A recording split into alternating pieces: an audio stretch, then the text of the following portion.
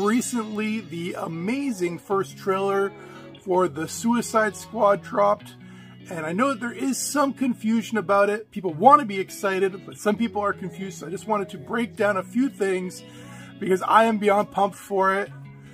First off, it is not actually connected to the Suicide Squad movie that came out from David Ayer a little while ago.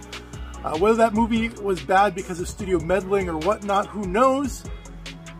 But you might be saying, but there's some cast returning. Yes. The actors and actresses that were incredible in that movie, that have nothing to do why it was an issue, are back. We've got Harley Quinn, we've got Amanda Waller, we've got Rick Flag as far as characters.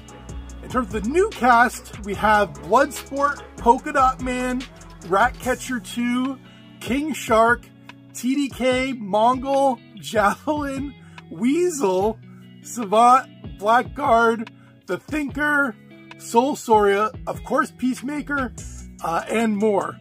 Not everyone is going to make it out of this movie alive. That has been a promise. We'll see how many of those characters end up staying to the credits point.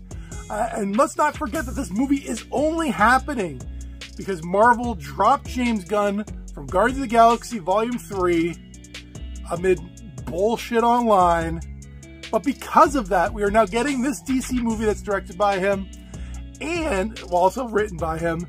And we're getting a spin-off HBO Max television series that is going to be focused on Peacemaker, who looked hilarious from the trailer.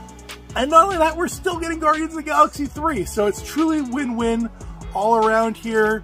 So don't worry if you never saw Suicide Squad. I wouldn't even bother seeing it. It's got its issues. But this movie, I think, is potentially going to be James Gunn's best movie yet. But regardless of whether you made a pact to save the world or die trying, make sure to find the yin every day. Bye.